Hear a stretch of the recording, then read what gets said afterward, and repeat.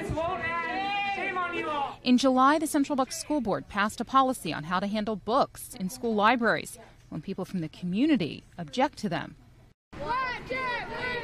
In May, students protested outside Lenape Middle School after a teacher who supported an LGBTQ plus student was placed on leave. The district says it wasn't the support that required investigation, but rather if that teacher violated policy. Also in May, I've been bullied. I've had people yell in my face. There's a large group of LGBTQ plus students in my school and most times feel unsafe.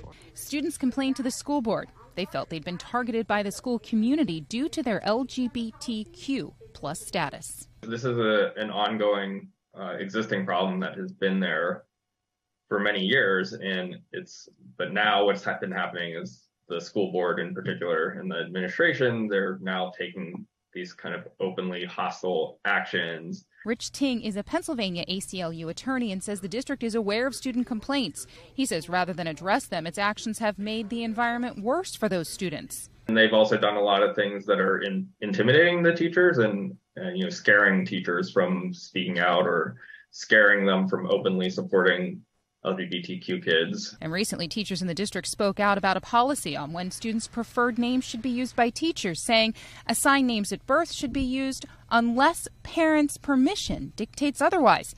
Ting says these are just some of the examples listed in the ACLU administrative action, a filing that's not public and one the district says it won't talk about. Thanks for watching our YouTube channel. Follow today's top stories and breaking news by downloading the NBC News app.